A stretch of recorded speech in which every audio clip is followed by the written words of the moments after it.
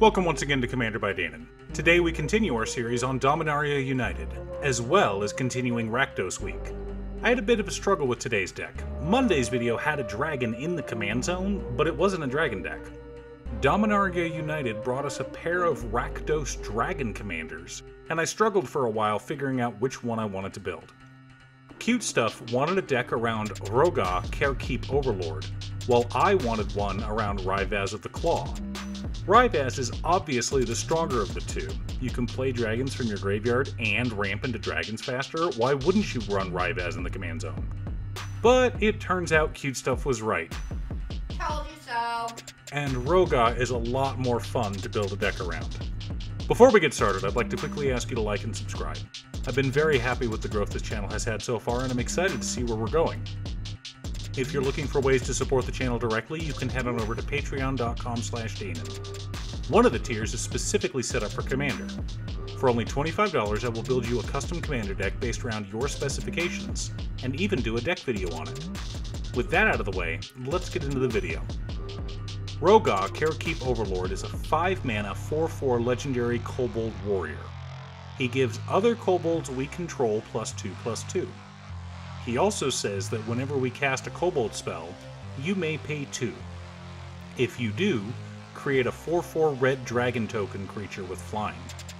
Additionally, whenever we cast a dragon spell, we create a 0/1 red kobold creature token named Kobolds of Kher. Rohgahh, Kher Overlord is one of the cards printed as both an update and homage to the original Legends cards. In this case, it's Rohgahh of Kher. I wanted to include him in this deck, but since he's $80 and the deck only has a $100 budget, that wasn't possible. So what are we looking for? We want kobolds, dragons, and shenanigans. We are in Rakdos after all. We want to make lots of dragon tokens from Rohgahh, and having a few tokens that are pumped up by Rohgah's Anthem ability is also pretty nice.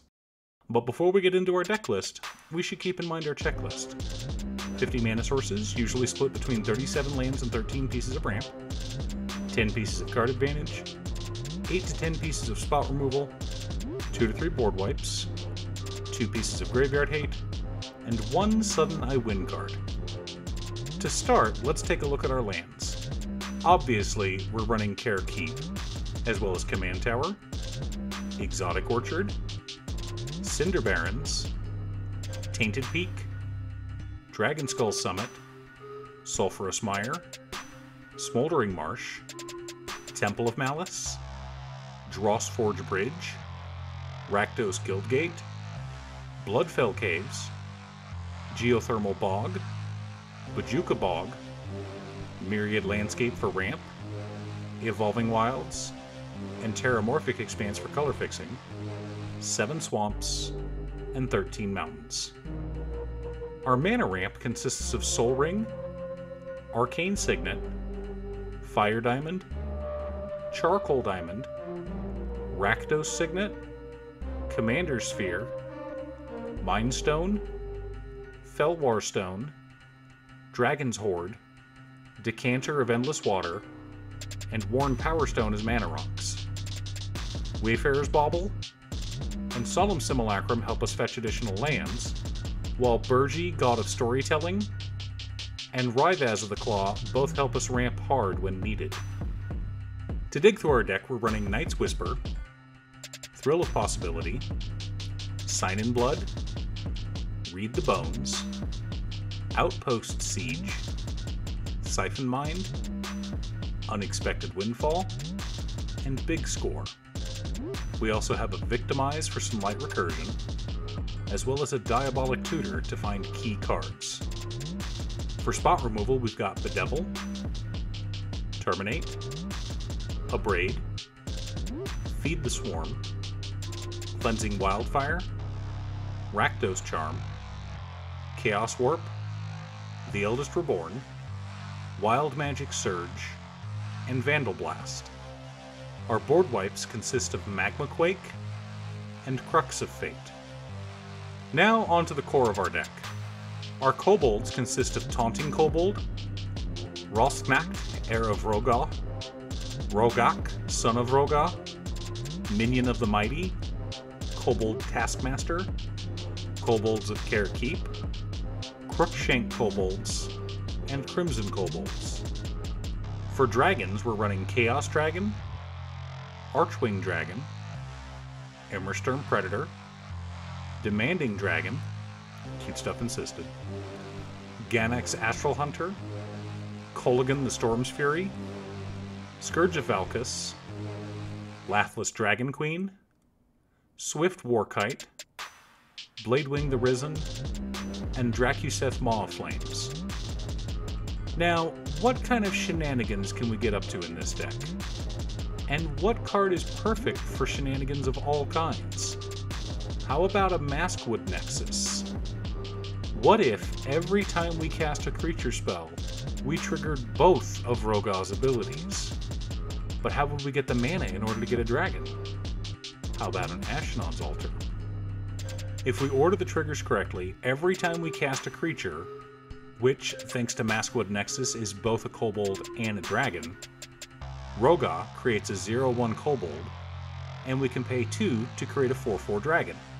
So we put the dragon creation trigger on the stack, then the kobold trigger. Kobold resolves, creating us a cute little 0/1 kobold of Kher Keep. We then sacrifice that kobold to Ashnod's Altar, paying for a 4/4 dragon token. Yes, I know that with Rohgahh Kher Keep Overlord, our 0/1 kobolds are actually 2/3s. But with Maskwood Nexus on board, our 4/4 dragon tokens become 6/6 flying kobolds. Now, I know that it doesn't pair well with Maskwood Nexus, but we want other ways to win just in case it gets destroyed. So I've included a Ferocity of the Wilds and a Raid Bombardment, Dragon Tempest to help us close out the game, and finally, a Graveshifter for some additional graveyard recursion. Okay, let's take a look at our deck and compare it to our checklist. 53 mana sources split between 37 lands and 16 pieces of ramp. A little high, but dragons are expensive, so it's fine. 11 pieces of card advantage, 10 pieces of spot removal, 2 board wipes, 3 pieces of graveyard hate, no sudden I win cards, but lots of combo potential. In fact, the only thing that would make our deck even more powerful would be a Cloudstone Curio. If we had this, and combined it with our commander, Ashnod's Altar, Maskwood Nexus, and any of our 0-mana kobolds, we can make infinite dragon tokens. But at $60, it's a bit out of budget for a $100 deck. 2 more kobolds are also out of budget, Kobold Drill Sergeant and Kobold Overlord. I'm glad I did some tinkering to ensure we had both Burgee and Ashnod's Altar in the list, but we only had enough in the budget for a single tutor. In order to make this deck stronger, we would want to add cards that draw us cards when we sacrifice stuff, like Liliana Dreadhorde General, or additional tutors like Demonic Tutor or Profane Tutor. Better lands like Blood Crypt or Haunted Ridge would also go a long way towards speeding up the deck. But even without those upgrades, this deck is still a blast to play. Cute Stuff is very excited to give it a whirl and smash people, though she wanted me to remind everyone that she's not a cheap woman and will want the expensive cards in her deck. How are you building Rohgahh Kher Keep Overlord? Are you going for all dragons, changelings, or something completely different? Leave a comment below. Thanks for tuning in. Once again, a huge shout out to my editor Cute Stuff. I couldn't make these videos without her. If you'd like to hire her to edit your own videos, there's a link to her Fiverr page below. I also wanted to give a quick shout out to all of my patrons, Jiraiya, Waffles, Muffins, Casey, Danny, Nick, Marcus, Black Dragon, and Phoenix of Ice. You guys are awesome. I post new Commander deck videos every Monday, Wednesday, and Friday, or you can click here to watch additional videos. Also, if you're a fan of anime and manga like I am, feel free to check out my other channel, Musings by Danon. Again, thanks for watching, and I'll see you all again next time on Commander by Danon.